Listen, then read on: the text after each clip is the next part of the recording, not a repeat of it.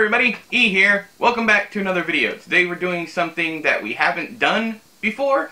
I was preparing for the Lord of the Rereads that we're going to be doing in August. We're going to be reading, starting the Hobbit on August 1st, and then we're going to go straight through the Lord of the Rings trilogy back to back to back to back. So we're going to do the Hobbit, Fellowship of the Ring, Two Towers, and then the Return of the King, all in rapid, well, not rapid, we're going to take our time with it, but all together. As soon as we finish one, we're going to start another. I'm also starting The Shining, my fourth reread of The Shining, and my third reread of Dr. Sleep, but this is the first time I'm going to be doing back-to-back, starting The Shining on August 1st, too. So if you want to join that, just comment down in the doobly-doo.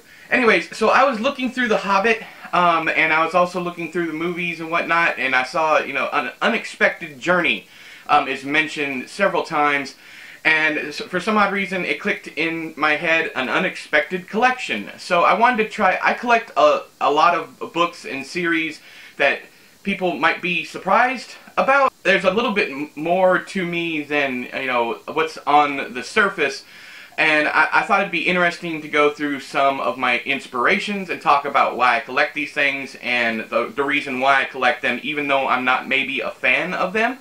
So, I have the original 6 DAW paperback copies of the Elric Saga by Michael Moorcock. So, there's Elric of Melniboné, or however the hell you pronounce it. It's not the original publication, but we're going to get to that in a second. So, there's that one. That's the first one. And then we have The Sailor on the Seas of Fate. These covers are by Michael Wieland. I don't know how to pronounce it. They are fantastic covers. Then the Weird of the White Wolf, which is my favorite of the series. It's very much more a bizarro novel. It kind of goes all over the place, if I remember correctly. I think that's the one. And then we have The Vanishing Tower, which is really hard to see up close. It's so dark. The cover's so dark. It's some kind of fish person. I don't remember anything. No, it's more like an insect. I don't remember anything about that. So that's The Vanishing Tower. Then The Bane of the Black Sword. Yeah. This one's nice. I really like this cover. I think it's the Skelebro in the background. And then we have Stormbringer, which is the final of the first 6 books. He did reboot the series. I do not have those. Because I don't really have any connection to them, but I do have, I think it's book 8 or 9, and that is this one in hardcover, which is The Fortress of the Pearl. I have not read this. I have actually no interest in it, which is something we're going to get to here in a minute.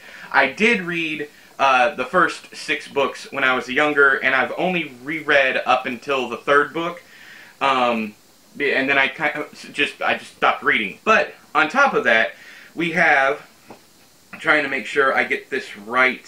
There are certain ones of these that are... Elric is back. Let's see here. Okay, so if you don't know, Michael Moorcock released this series through Lancer first, and they were heavily edited books. In fact, I think they crammed certain books together, and so into one book each. I think it's multiple books, and he was very unhappy with it. But this is the Lancer version, and it's called The Dreaming City. It's an Elric novel. And then The Sleeping Sorceress. These are both Elric novels, which is funny because in here, Elric looks almost, he might be African American or maybe Arab. He looks that way, and he doesn't even have white hair in this one. He has green hair on the cover. So that's interesting. But, anywho, I also have, and this is solely because I probably will never read these, but these are from Lancer also. But the whole reason I have them, I'm going to get to that in a second. I just want to show off the rest of these. So this is, let's see here, The Masters of the Pit. That cover is amazing. If you guys want me to do a close-up video of these covers, just let me know. I have no problem doing them. I love looking at these covers. This one is The Lord of Spiders. I think these are epic fantasy on Mars, kind of sci-fi fantasy. I'm not sure. I'm probably completely wrong. I'm just going by what it looks like on the cover. And then the City of Beasts, which is an absolutely amazing cover. I love that. It's gnarly as hell, man. It's got old dude on some kind of weird demon-faced dog creature. Well, almost human-faced, but it's got horns and whatnot. Anywho, so why do I collect books that I probably will never read again, have no real interest in? When I was younger, I told a story about my grandmother and her pushing me, you know, to read, to continue my education through reading, that kind of thing. But I also had an aunt, and it was my uncle, well, my mother's brother's wife. So she wasn't blood. I had an aunt who, every time I went over to her house, she would have a fantasy novel yay big. She'd have 2 or 3 sitting on her coffee table or whatever, and she was reading all of them at the same time. And I couldn't fathom at the time, I don't know, I was maybe 8, 9 years old, I couldn't fathom anybody reading more than 1 book at a time. And she taught me how to do it. So I will always be grateful for her. But one of the things that I was never a huge fantasy buff. I liked fantasy cartoons, like He-Man and things like that. And I like the Lord of the Rings movie, the old animated movies. I still love them to this day. I will still watch them from time to time. But she couldn't find anything. She tried the Wheel of Time with me. There was a couple other ones that she tried. I can't remember. She even tried video games like Final Fantasy on the Nintendo. All that stuff. The original Nintendo. NES. Yes, I'm dating myself. This is back in the 80s, of course. But she tried several different things, and the only books that stuck were the Elric books. So, after a hurricane, if you guys have watched my collector's video about Stephen King, how we lost my mother's entire first edition collection in a hurricane in '95, in Hurricane Opal, I lost my Michael Moorcock collection back in '95 also.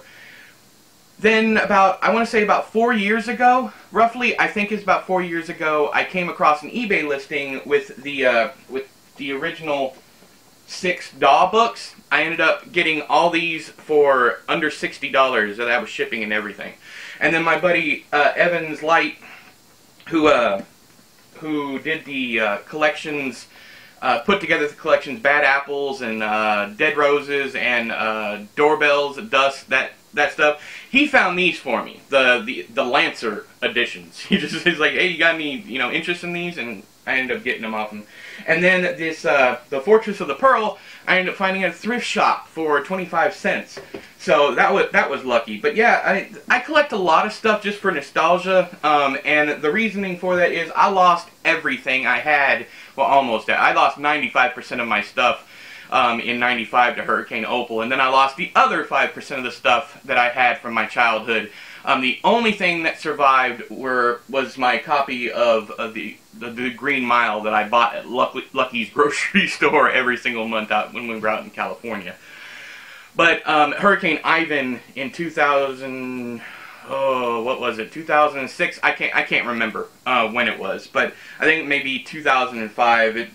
I'm probably completely wrong about those dates. But Hurricane Ivan or Hurricane Igor. I always get those two confused. I can't remember. I'm pretty sure it was Ivan. Might have been Igor. I don't know. Let me know down there in the doobly-doo. But yeah, so I fully expect the comment section to have joke after joke about Moorcock, about the name Moorcock, so please don't let me down. But yeah, so this was an unexpected collection. If you want to see more stuff like this, because I got loads of stuff that I collect that maybe you guys, would never even suspect, unless I've talked about it before. I don't know. But until next time, I have been E, you have been you. This has been another collection video. I'll talk to you guys later. Bye-bye!